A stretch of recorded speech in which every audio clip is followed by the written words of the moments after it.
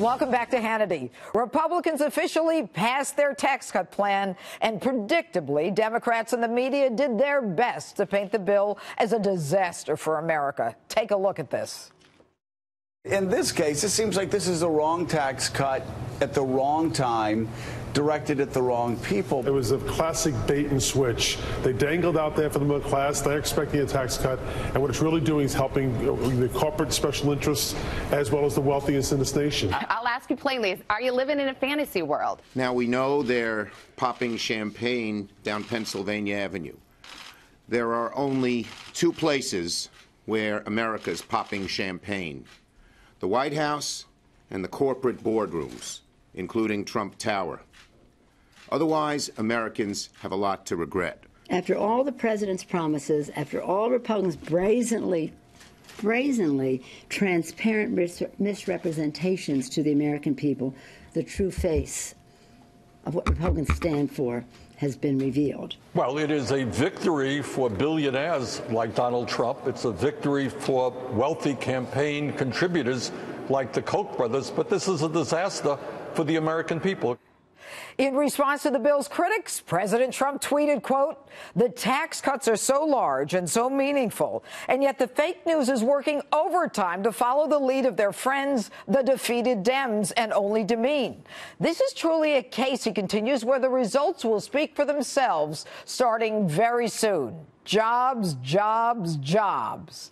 And joining us now with reaction is author and host of The Dana Show on Radio America, Dana Loesch, America First Action spokesman and senior advisor, former Milwaukee County Sheriff David Clark, and incoming Heritage Foundation President Kay Cole James. All right, good evening. I have to tell you, and I'll start with you, Dana.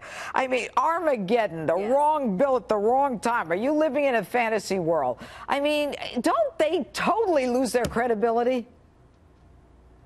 They do lose their credibility. Imagine they wanted to increase and keep high Americans' taxes for Christmas. Not a single Democrat was supporting this bill. You're not going to be able, they cannot lie to the American people when the American people see that they are keeping more of their money, because these are going to kick in really quick. You can't lie to people about what's in their bank account. You can't lie to them about what's written on their checks. They're going to immediately start feeling relief, as we've seen from AT&T, as we've seen from Boeing. This is our money. And corporations, and by the way, Chuck Schumer was attacking AT&T, claiming in video that AT&T was going to use this to enrich in themselves. And what does AT&T do? They announced that they're investing in their employees and their community, as is Boeing and other companies, because this is how economics work. This is how math works. They're on the wrong side of the history on this. And I have to say, I think today, so far, has been the greatest day of President Trump's administration. This was a great day, a historic day. All right, and I'll go to you, David Clark. I mean, the whole idea that Dana leaves us with is the repeal of the individual mandate in Obamacare. This whole thing is fantastic. Look, tax cuts drive Democrats and liberals crazy. They are the tax and spend party, and they've been that for a long time. President Donald Trump knows that this economy, in order to get it kick-started, needed fuel. That fuel was this tax reform and tax cut bill. There's been nothing but good signs out of this economy since he's taken office in January.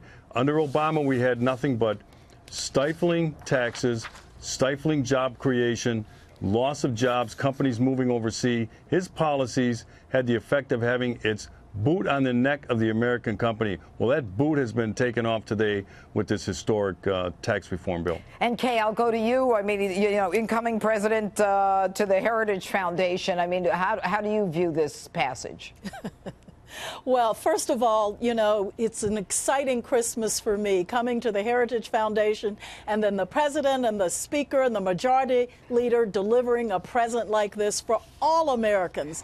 You know, facts are stubborn things, and no matter what the Democrats say today, the reality is the American people are going to see those tax cuts in their wallets. They're going to see them in their paychecks. They're going to see it in the jobs that are being created. And no matter what they say, no matter how they try to demagogue this issue, the reality is Americans got a wonderful gift today.